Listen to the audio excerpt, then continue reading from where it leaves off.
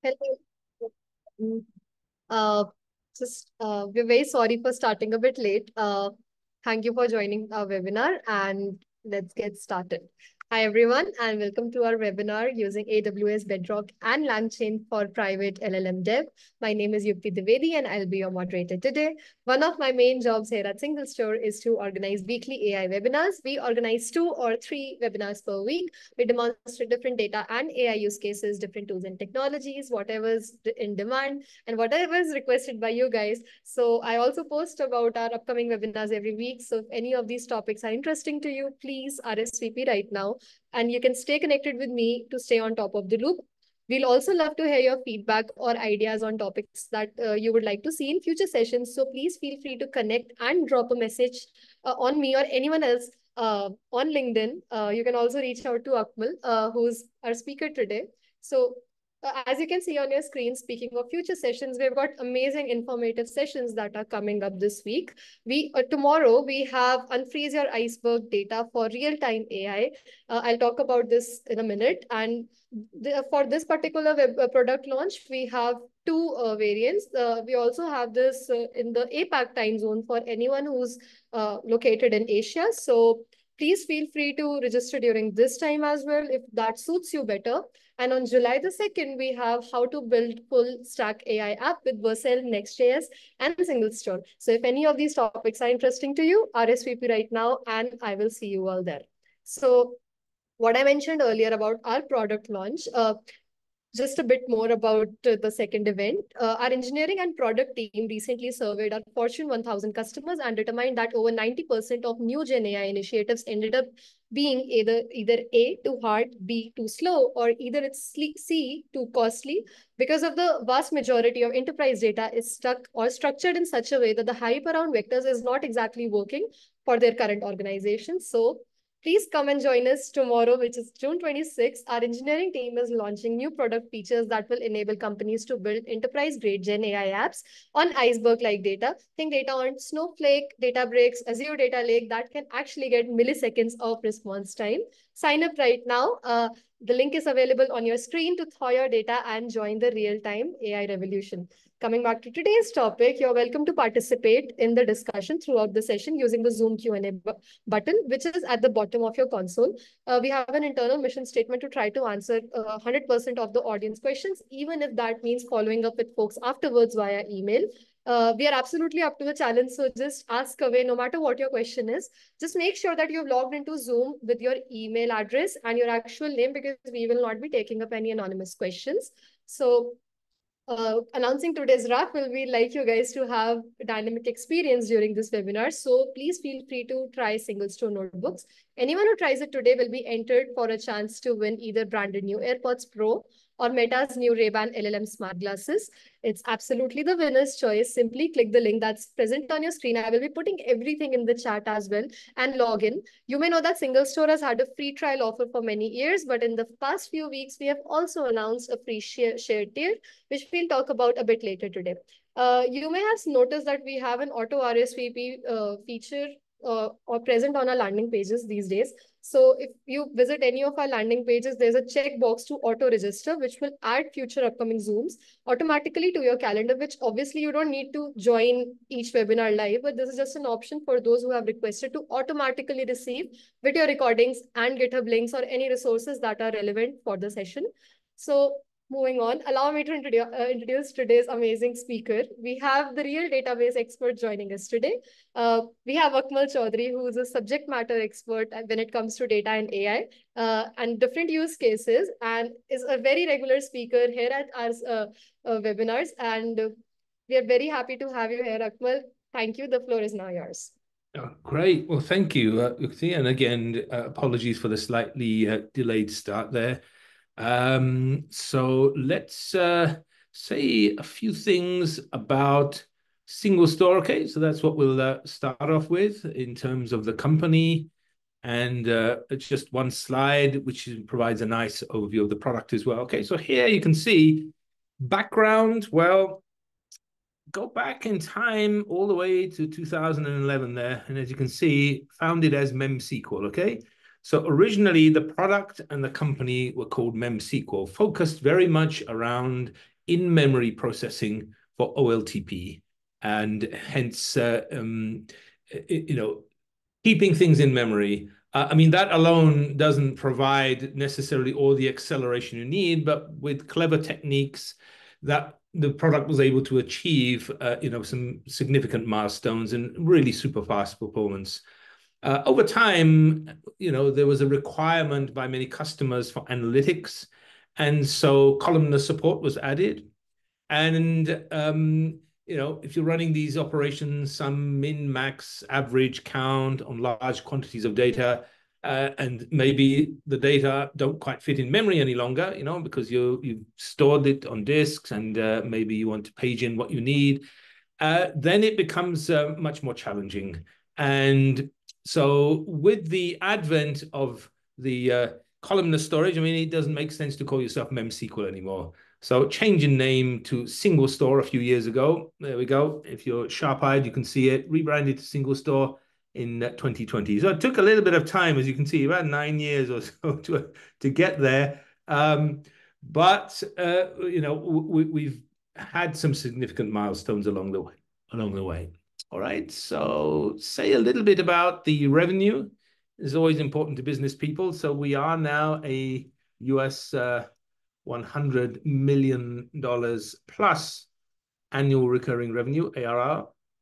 And you can see that the revenue started to climb fairly significantly there, sometime between 2017 and 2018 there. And then in terms of customers, slight lag there in terms of behind the revenue, but roughly mid 2019, the number of customers started to climb significantly there as well. So we do have over 350 global customers. And along the bottom there, you can see some of our investors. Okay, let me just try and highlight that for you. And in fact, some of these investors are actually our customers as well. So it's a bit like that advertisement for Remington shavers, I think it was. The gentleman used the shaver. He liked it so much, he bought the company. And so with our investors, some of them liked the product so much, they actually invested in us. So there we go. All right, then. And then just say a little bit about the product then. Okay, so I mentioned this already, that we now provide this capability to do both OLTP, okay, and OLAP through this universal storage, as it's called. And we have a variety of ways that we can get the data in. And keep in mind that this is not an exhaustive list. This is simply some examples, okay? And we've demonstrated these in a number of previous webinars. So if you've attended regularly, you know that I've demonstrated Kafka for you, for example. We've looked at Spark as well, working on transformations, machine learning, for example, and we can consume from other sources as well. So Yukti already mentioned the iceberg, so we probably need to add a new icon down here somewhere, but that's S3 and Hadoop HDFS, for example. And the animation here shows this concept of pipelines. So the ability to ingest data from these sources at scale in parallel, and be able to store that in the database system for further processing. And you could even transition data. So in the sense that if you really want to do just real-time processing, perhaps you don't need to keep the data, but you want to have these kind of series of events that are arriving and you want to process them somehow and then maybe just discard them. That's possible too, okay? It's entirely up to you. We run on the 3 major cloud platforms in the Western world. So that's AWS, Google Cloud, and Microsoft Azure. And today I will be using AWS, and you'll see why in a few moments. We can run on-prem too, and we have customers doing that. There is a Docker container as well, okay, which is available through our GitHub repo. The other thing to note is that in the SingleStore portal, which I'll show you momentarily, if you sign up and you haven't done so previously, there is the opportunity to actually grab yourself a license, which will allow you to install SingleStore full version of the product, but limited to just 4 nodes anywhere you want. Okay, so you could install that on-prem in your own cloud environment, wherever. And that's very useful. We have some customers actually running it that way too. I think the quickest and easiest way, though, is to sign up. And Yukti will share the links in the chat with you. I'll show you a couple of resources momentarily as well. And that is really the fastest way to get up to speed on the product, because there's nothing to install. As long as you have a browser and you have an internet connection, I mean, you can do stuff. And the product itself, multi-model. So by nature, relational technology is where it started, but we have support for geospatial, time series. And again, we've covered these in past webinars.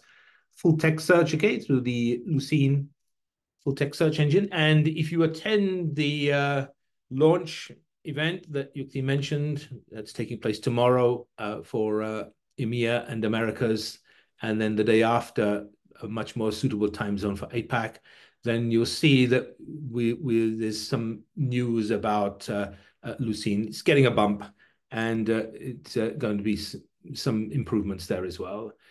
Vectors, amongst many other things. So we'll be utilizing that capability today in the product.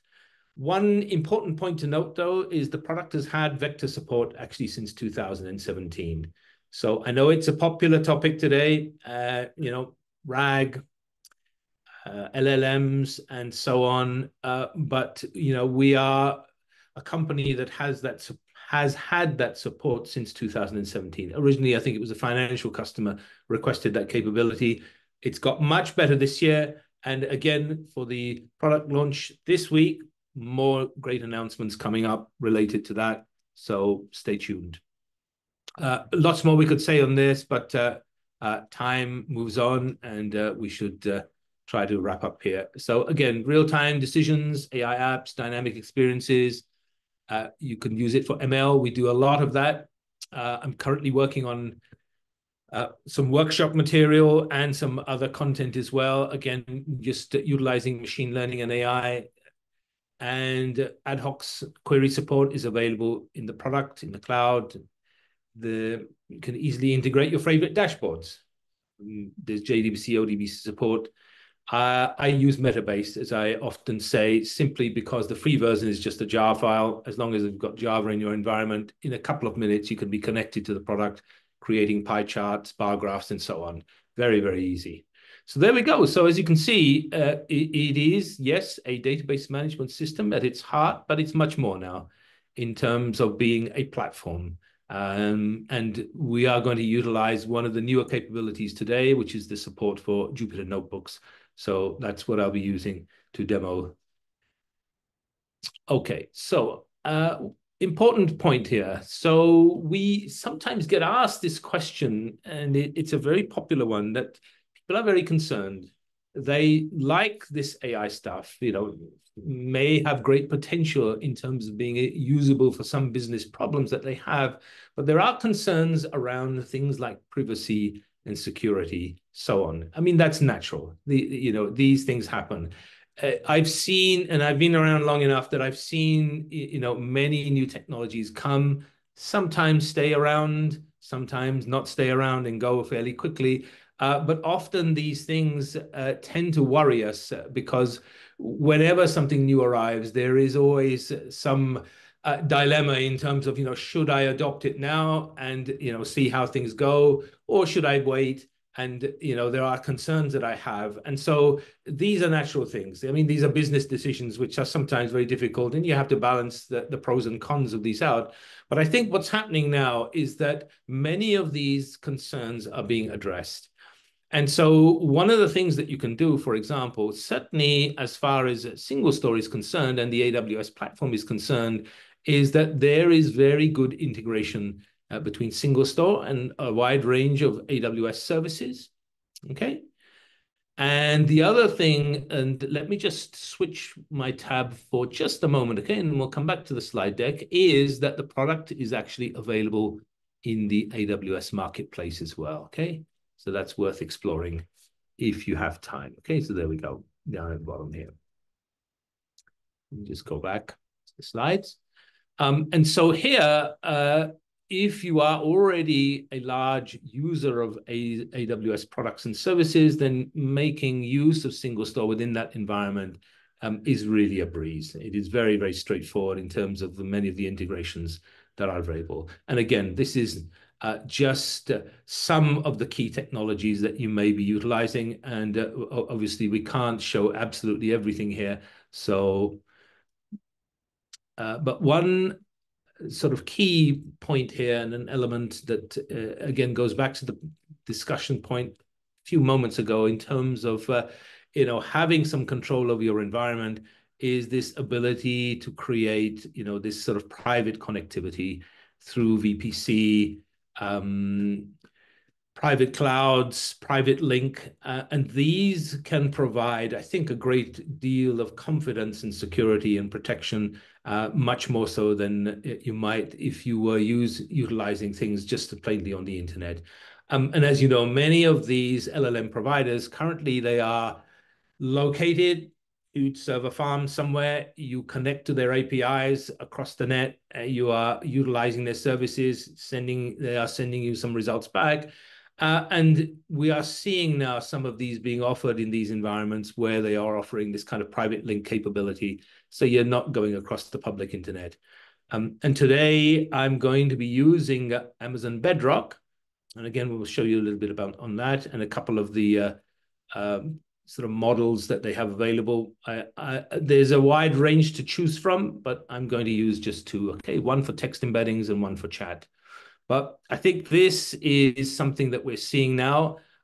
Again, if you are concerned about this, I think check with your cloud provider, check what provision they've made, what services they offer to give you greater confidence. And certainly, I think you'll find that the three major vendors have these private link, private cloud capabilities, something that will give you a lot more confidence in utilizing this technology. Particularly, I think if you are very concerned about this, or you are dealing with sensitive data and you wish to have greater control of that. So that's definitely a plus. Now, one other small point here. One other alternative to all of this is to actually run your LLMs and the embeddings within your own environment.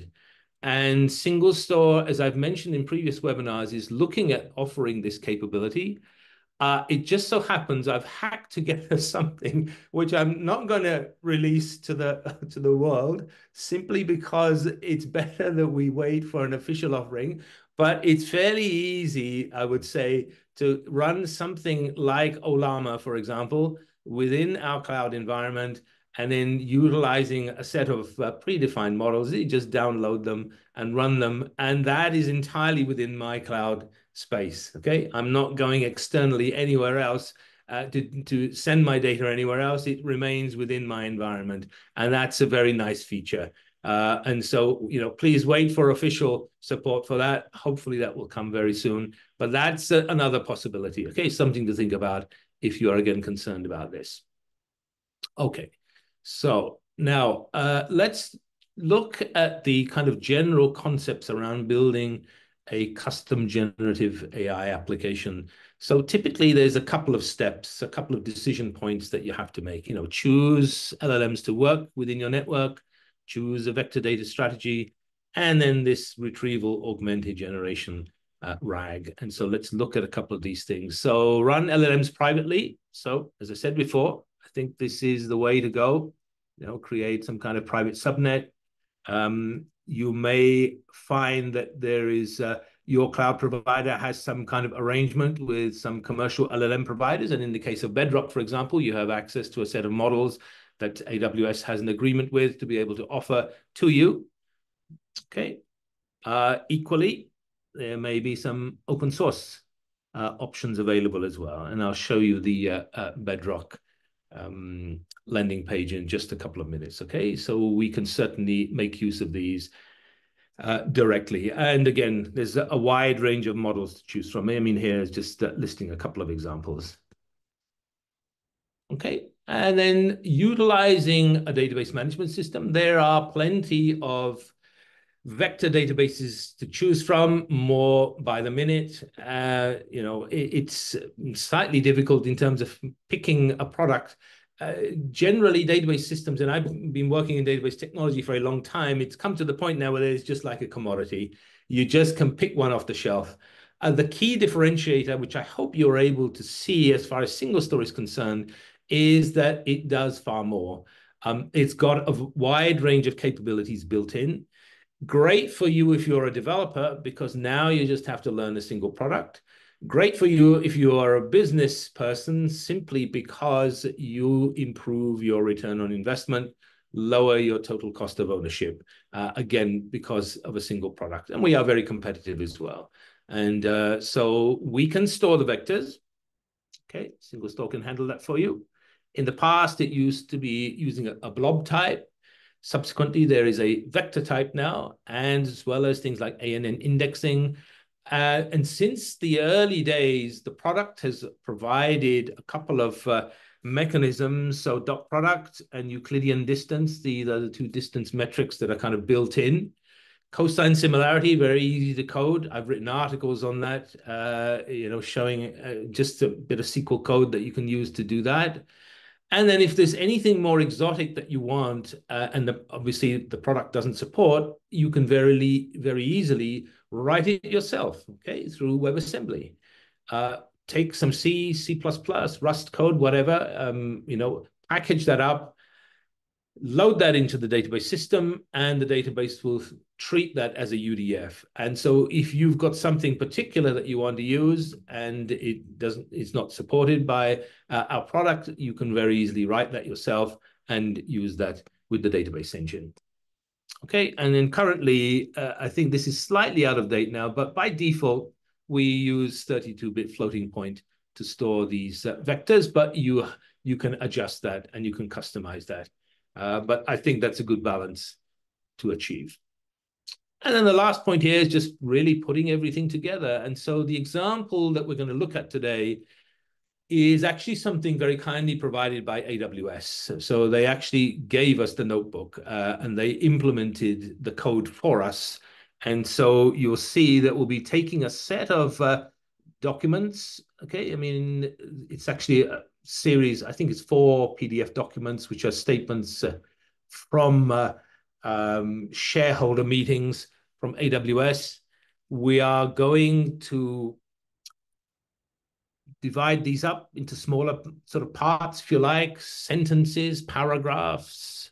We'll take those chunks, create vectors from them, store the vectors and the text inside SingleStore. And then once we've done that, we can run these operations over them, things like Euclidean distance, dot product, and so on. LangChain support has been in the product for a little while now, and it's actually better. And the other thing that you do have some control as well in terms of distance strategy, for example. So the example I'm going to show you today is the bare minimum, but there's a lot of options. Again, check the LangChain documentation, and it will give you further details and the vast range of options available. So once we've done this, then it becomes interesting because we can ask questions of the data. So now we've got these documents stored. And incidentally, although I'm using PDF today, that could be other things. So if you use something like the unstructured library, for example, and by the way, we have something coming up with unstructured in a couple of weeks' time where we'll be looking at other types of data to store, not just PDF, right? So things like Excel spreadsheets, for example, or PowerPoint slides, and so on. There's lots of other things that you might want to store and query, and we can do that, okay? Ask questions of the data, and we get back sort of relevance. There's a score that's calculated depending on the distance metric that you're using. And then you can use that data, that answers that have been returned as input to the LLM. Give it more context, and then you can pose a question to the LLM. Now it's got additional information that it didn't know before, and it can use that to answer your questions in a better way. And so this is really what this graphic on the right-hand side is showing you, the ability to use the LLM to pose these sort of questions, from the user, ask the questions, get these answers back, utilizing what we've stored in the database, in addition to what it knows as well. Okay, so we find these matched documents. We are able to provide these to the large language model and then give it additional context. And that's really where the magic happens. Okay, so this is why it looks pretty awesome. But if you think about it, this flow is pretty well defined. It's well understood now. And lots of people are making use of this, trying to find business use cases for it as well. And I think this is really where the effort is, because as far as I can see, the tools are getting much better. The cost of using these commercial LLMs is really going down significantly. So now you're literally just paying pennies. And if you're interested, I mean, the example that I'll show you today in terms of the notebook that I'm going to run, I'm going to get a bill from AWS. I've done this notebook before, and it's like about, I don't know, 3 pence, 3 UK pence. I don't know what that is in US cents, maybe about 6 cents or something like that. But it's because I've had to run it a couple of times. Okay, I mean, I just want to check stuff is actually working. And that is typically the sort of fee, very, very small amounts. Okay, so let's move on to the demo. Before we do that, so Yukti will have shared the link for you in terms of signing up and being entered for that draw for the glasses, or if you go for the AirPods, your choice. So this is the landing page. So literally, I mean, you can sign up with Google or Microsoft, or you do it the old-fashioned way with your first name, last name, and email address. And once you've done that, you'll arrive at something like this. Okay, so this is currently, I'm using the new UI. It's if you see something slightly different, don't worry. Okay, I mean, I think they will. I mean, certainly, you can see here that there is this user settings that you can change things if you wish to do so. So if you want to run the notebook that I'm going to show you, you will need some compute resources, and that's a must. And the way to do that is essentially, if you just go here to the left-hand side, you can see this thing called deployments. Okay, let me just highlight that for you. There we go. And so if we click this, you can see here that in this environment, currently it's pointing to some compute resources down at the bottom. It's just though that I'm sharing this environment with other colleagues. But if I look at the top here, okay, you can see that with this, I have this option to say new deployment, which let me select this. And here is where you get these two key options here. So the first one is the starter workspace that Yukti mentioned. This is far and away the simplest way to get started. And the notebook that I'm going to show you will work with this starter workspace. Sometimes you do need the standard workspace because it requires more resources, or there are other features that it requires. But the vast majority of the notebooks that we have will work with the starter workspace. So you can choose down here your workspace name. I'll take the default there, starter workspace 9. Absolutely fine. Just below, as you can see, currently there is only, on the cloud provider, we only have AWS as the option right now. That may well change in the near future. And then currently your region is limited as well to one currently. That is US East 1, North Virginia. And then last but not least, the database name. So it's filled in the default here, as you can see. I can change that as well, but that's fine. Let me take the default. And then all I need to do here, go to the right here, create workspace. Okay, let me click this. And there we go. It's available straight away, almost instantaneous. Okay, so there are the compute resources. Okay, there's the database as well. I don't need to create that, comes as part of this. And then here you can see under connect, if I click this, you've got options to connect to a variety of tools. CLI client, SQL IDE, for example, your app. And let me just click one of these just to show you. All right, now the first time you run it, it's going to ask you, well, you need to create a user. And again, I'll just take the default there. So that's fine. And here, password, it's okay. I realize you can see it, no worries. That's going to get deleted very shortly. So I'll just say create user. And then here you can see it gives you some details in terms of the host. That long string there, you can see you've got the port number and your username. First time you run this, it will show you your password. Subsequently, it will hide that for you. And then what's the current database that you have. And again, along the top, you can see that you've got a variety of options. So if you want to connect to a business intelligence tool, for example, again, it gives you details. Now, one important point, in the shared environment, because it is shared, you will need to grab yourself this SSL certificate, okay, which is available here for download, this PEM file, and you'll need that to be able to connect, okay? And then here you can see it gives you the command. If you want to use something like a MySQL CLI tool, it gives you the entire string there in terms of how to connect with it, minus the details of the PEM file, which you'll have to download and add that there, okay? So, all right. And then if just show you the other options, let me just select new deployment again. And this time I'll go for standard. Okay.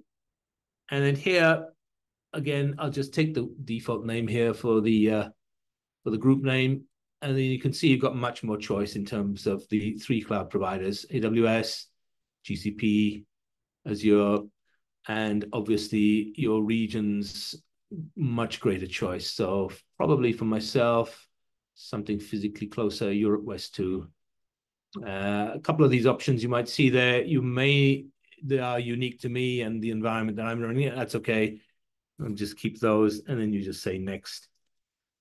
Okay. And here you have the opportunity to really configure the environment. So by default, what this gives you is something called S00, which is 2 virtual CPUs, 16 gigabytes of RAM, and you can change that through here, okay?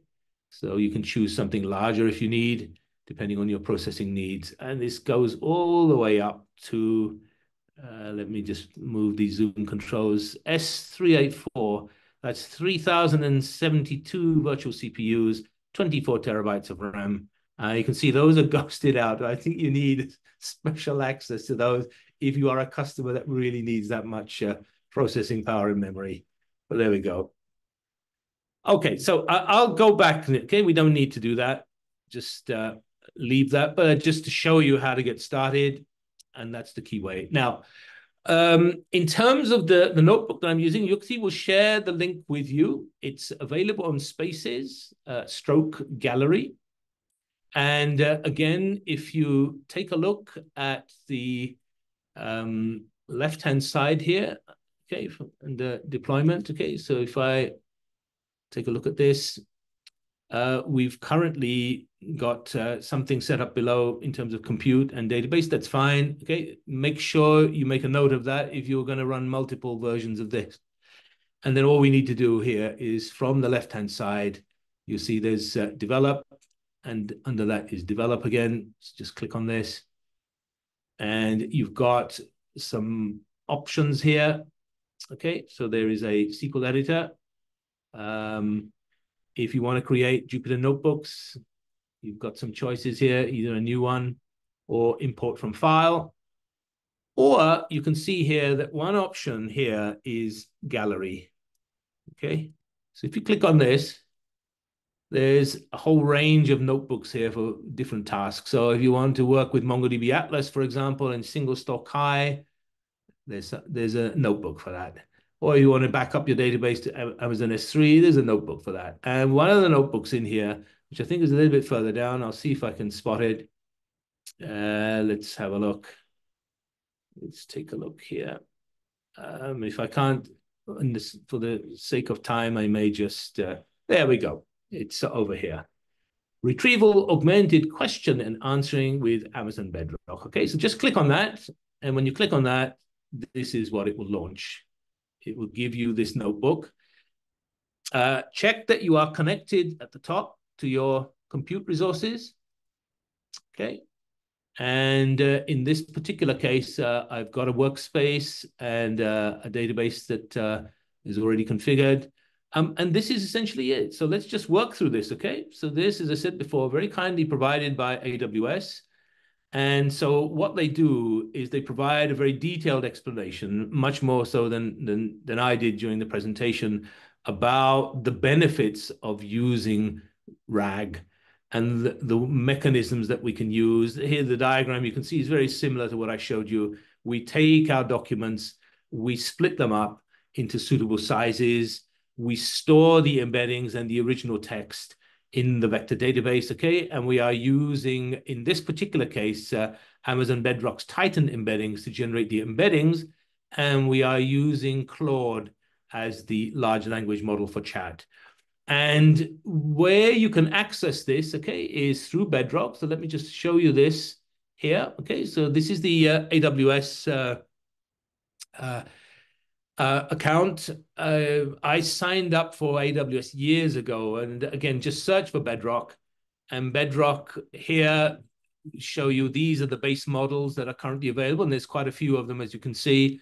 And then Amazon itself has something here called Titan embeddings, G1 text, okay, for which I've been granted access. I had to apply for access to that, and that is useful for embedding, as you can see. So that is one of the core models that I'm using. And then if we scroll down a little bit further here, we can see that under this section, okay, Anthropic, I'm going to be using Claude. And again, I requested access to this, access granted, and this is going to be for text here. Okay, so it's important to note that you can choose, and however many or however few you want, you can request access. You have to agree to the terms of the access, and you can see there's a fair bit of choice here: Mistral, Meta, Stability AI, and so on. Cohere. There's lots of possibilities here. One word of advice that I would say is that it's important to check that you're not being billed for these services if you're not using them. So earlier today, I tried to run the notebook and I was actually getting errors. And then I realized what I'd done. So because I hadn't used it in a while, what I'd done is come into my Bedrock account and disabled access to some of these commercial LLMs, although the Titan was still okay. Amazon was not charging me anything for that. But it's important to keep an eye on costs, know what services that you've enabled, and that is something that will allow you to keep on top of this. Okay, so Bedrock Titan, okay, that's from AWS. That's got what we're going to use for the embeddings. And then subsequently, we'll use the Claude to help us in terms of the chat. So this is a slightly larger diagram. You can see, again, very similar to what I showed you in the slide deck for the question and answer. And we'll take a look at this momentarily, all right? Okay, so lots of information there. Again, because of lack of time, and let me stay conscious of time, 6:40 already, my time. So let's run through this, okay? So I am connected to my workspace. I have a database here as well that I'm going to use. And then the first thing to do here is just some libraries. You can see, and let's just do that. Okay, so that's done. Now, one of the nice things that SingleStore also now provides is this ability to store your secrets. And by that, I mean access keys. And so that's something that's available. Let me see if I can find that for you. Just quickly go back to develop. Just go to the top here. There we go, here. Okay. So I've taken the opportunity to actually put my AWS access key and my secret access key here. And this is what it's picking up. here. So in the notebook that you'll see, you've got this code here. I've just commented that out, and I've just modified it ever so slightly to take account of the fact that I now have stored these within the cloud environment. I need to provide the region, otherwise it will complain. And then my access key and the key ID, if we run this, there we go, that's done. A couple of imports here. Let's take a look at that. And then just a bit of a helper function here to control the text output. Okay, we just run this. Okay. And here then, this is the stuff in terms of connecting to Bedrock. Okay. Which we do. We set up LangChain just below here as well. Okay, we are giving it a bit of information here that we are going to use the Claude for the LLM. Okay, okay. Don't worry about this message just below. Okay, it's just a warning. Okay, and that's fine. Our version of LangChain is pinned, so yes, it's complaining, but it's fine. We may take the time to update this in the very near future, but otherwise it's working absolutely fine. And then the next thing here is that we are downloading some financial statements from AWS itself, and then just storing them locally within this cloud environment. So there are 4 of these shareholder letters from 2019 to 2022. Okay, these are PDF files. And then the next thing we do is just take the opportunity to have a look at these, and we remove the last 3 pages of each one. Let me just, I'm trying to be too clever here. This one, this is what this -3 does. Why? Because you've got some repetition. So AWS includes a standard letter at the back of the document, which is the same across all of these PDF files. And the thing is, we don't really want that. It's just repetition. So this is what it's doing. We just remove that from all of these files. Okay. And then finally here, what we're doing is we are using this text splitter to chunk these documents up. And we can take a look and get a little bit of information about these documents. So it says here the average length is among 25 documents loaded is 4131 characters. Okay, so that's what it's chunked it up as. And then you can see after the split, we have 151 documents as opposed to the original 25. Average length among 151 documents after split is 699 characters. Not very big, but enough to, you know, divide it up, each PDF file, into a smaller amount. And then subsequently, we get the embeddings for this, okay?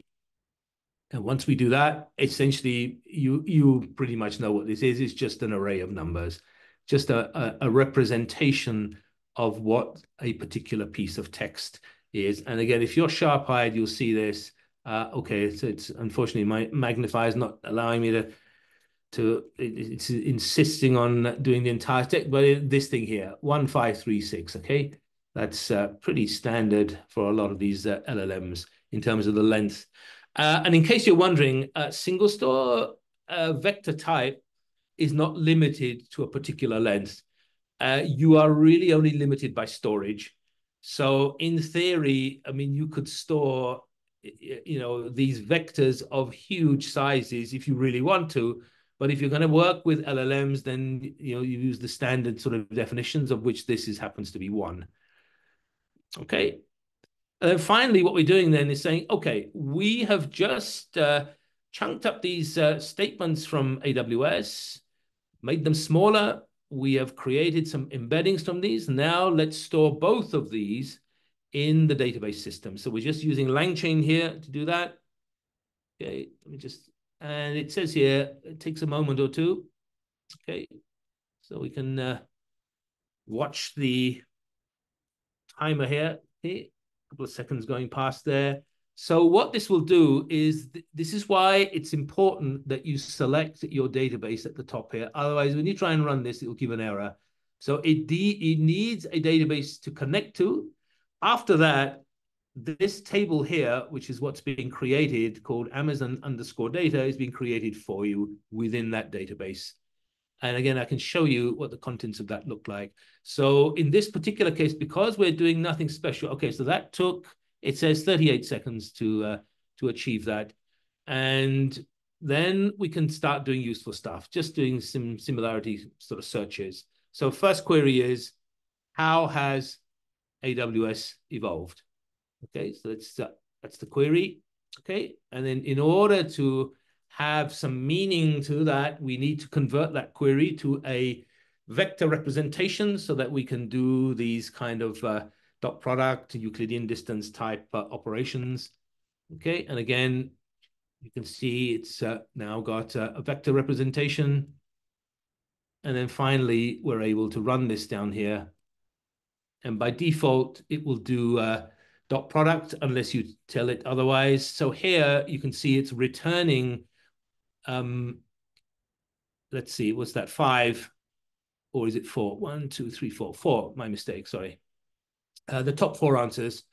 And each one of these has a score. So again, sorry, my magnifier is not playing well there. But here you can see this one is the highest at 194. Then you've got slightly less. Oh, that's identical. The value is identical. This one is less.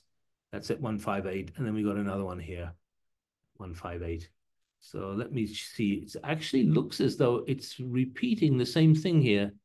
Yeah, the same bit of text, same bit of content is being returned there. Okay, but it's giving you some details in terms of the metadata data as well. What is the source, the original source that this is coming from? So yes, we've chunked it up, but we've stored some information about where these particular chunks have come from, the original PDF files. All right.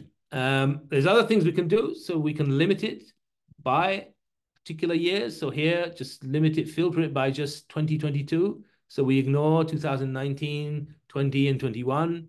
And again, if we run this, okay. Yeah, there we go. And, I think I know why we're getting duplicate answers. It's because there is data already in the table. I ran this earlier today and forgot to clear it out. That is the reason why it's coming out twice. I should have cleared that out. Okay. Penny drops sometimes. It's okay. It took me a moment to think, why is it repeating it, 2 times? It's because I already ran it. And this operation here, it's not a destructive operation. So what LangChain is doing here, it's additive, okay? It's not replacing what's already there. It's simply taking these values and just appending them to the table that already exists. So that's what's happening, okay? Which is good. Okay? I mean, you don't want to lose something you may already created, but that's fine. And then subsequently, I mean, there's other things that you can do. You can limit it and filter it further to just say, okay, just find me the 2 best answers, for example, with the highest score for dot product. And here we go, and so on. And then finally, when you want to do something more meaningful, taking these results that are being returned here and then providing some additional context to the LLM itself, we can do that. This kind of retrieval QA. So here you can see the template. It's providing you with an example of how we could do it. So we're simply saying, all right, take this thing, this data that's been returned from this sort of query that we've ran, give this to the LLM, and then ask it something more meaningful and well, actually, in this case, we're asking the same sort of questions. How did AWS evolve, for example? So take all of that. And you can see it takes a moment or two. There we go. And then sometimes it may say, okay, I don't have enough information. In this particular case, what the LLM is saying, when we've asked it the question, how did AWS evolve? It says, I don't know enough. It says, I don't have enough information to determine how AWS evolved. The text mentions, and then it explains and gives you an explanation of what it has found. And then in order to tell you why it hasn't been able to come up with an answer, it's given you pointers to the relevant documents that it's tried to use. so that you can understand and go away and look at that, kind of human in the loop, if you like, if you want to do it that way, and so on. Okay, so there are additional examples here as well. Okay, and you can run these for yourself. So why is Amazon successful? That's a great question. And so on. There we go. And again, it says, I don't have enough information, but it's saying, well, look, this is what the snippets mention. I'm going to explain it to you. And then for context, I'm going to point you to the documents that I've used, and then you can go away and have a look at this, and so on. Okay, so there's a few more there. And then last but not least, just clean up at the end. Okay, so that's fairly straightforward. Okay, so in order to use this, basically, you will need to create AWS access key ID and AWS secret access key from your AWS account. You can store them in this get secrets. Let me keep an eye on the time. Time is good. And if we, let's just take a look. Okay, so as I said before, probably a little bit later today, what I'll do is disable my access to Claude. I really need to check the documentation a bit more, but I think I was concerned previously that it's going to continue charging me even though I'm not using it. It's a service. I've subscribed to it. I may not necessarily use it, but I might still be paying for it. So I think that if you know better, let me know. But I think that was my concern the last time. Titan embeddings, I think I can't remove. But like I said, you've got lots of choices and options here in order to utilize that. And that is essentially it. So, what we've shown you is a quick way to get started. Create an account. You've got a couple of options there. The free tier is far and away the simplest way to get started. The notebook is available in Gallery. Yukti will send you a link to that as well. You do need a little bit of information from AWS. You have to create those resources on there. You will get billed, but it's absolutely tiny amount in terms of the bill. It's almost shameful that I get a bill for like 1 pence or 2 pence, something like that. AWS still, ask to be paid for these services naturally. I mean, that's their model, and I am subscribing to these. But the quantity of that I'm charged is absolutely tiny, really. Okay, so just to remind you, upcoming events. So please take the time to attend this tomorrow. And if you're in APAC, this one, okay, so there's going to be some cool announcements around Iceberg, Lucene, vector stuff as well. And let me just move on to this. Just to remind you of this again. And so you'll be able to sign up for this. And Yukti will announce the winners momentarily. Okay, and with that, let me stop at that point then. And Yukti, if there's any questions, please. I think we've got a couple of minutes there before you're going to do the draw. So let's take a look at that then. All right. Thanks, Akul, for the amazing session. We have a lot of questions that are waiting for you. So we have one question from Mogit PN. They say, do we have to create a workspace in order to use the notebook in SingleStore portal? Yes, you do. So the workspace is like your compute resources. I think when we originally started offering notebooks, it was not a requirement. But if you think about it, you do need some compute resources there in order to have something to run on. And if you want to utilize a notebook, you do have to create a workspace. And the quickest and simplest way is to do it using the free tier, which I showed you. I mean, literally, it's almost instantaneous. 1 second or less, you get your workspace, and that is something that you can use with this particular notebook. We have a question from Sebastian. They are saying that currently our company uses Microsoft SQL Server for our databases. We are interested in exploring SingleStore. Do we have to completely migrate all our data to SingleStore, or is there a way to connect SingleStore directly to our existing SQL Server database? Okay, that's a great question. So currently we have CDC solutions for a couple of technologies for Mongo and for MySQL. Postgres is in the works. That will be available soon.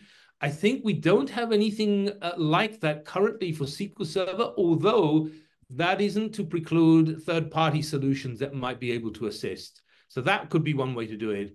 Other possibilities are to simply take dumps of the databases themselves in a sort of a well-known format. I don't know how large the databases are, but SQL Server provides various tools that you can export the data out. And so that might be something that might provide a way to be able to get the data into SingleStore.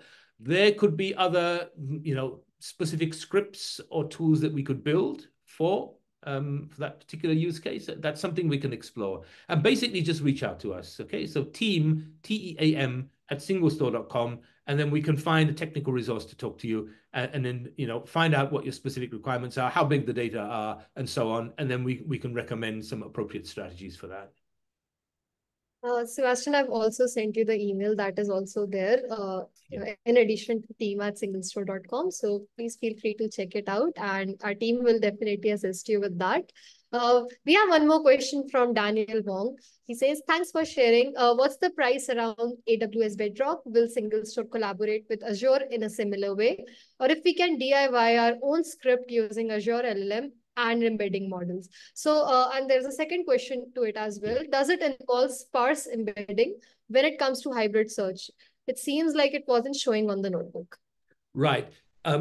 Great questions. Okay, so the first part is absolutely. I mean, this particular example, we focused very much on AWS.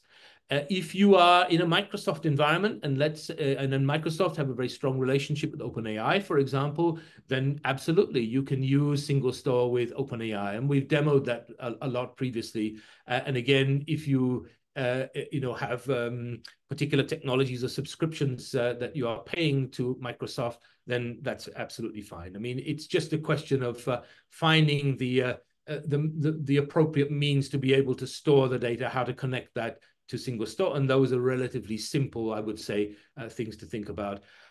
As far as the hybrid search is concerned, that's a great question. So in this example, you saw that I created the embeddings, and I was doing that using Titan embeddings from AWS. And I was storing both the text and the embeddings. And this is the thing I knew it was something I forgot to show. And one of the things that we have, let me see if I can just very quickly show that. And let's get to deployments. Okay. And let me see, wrong thing, develop. There you go. That's where I wanted to be.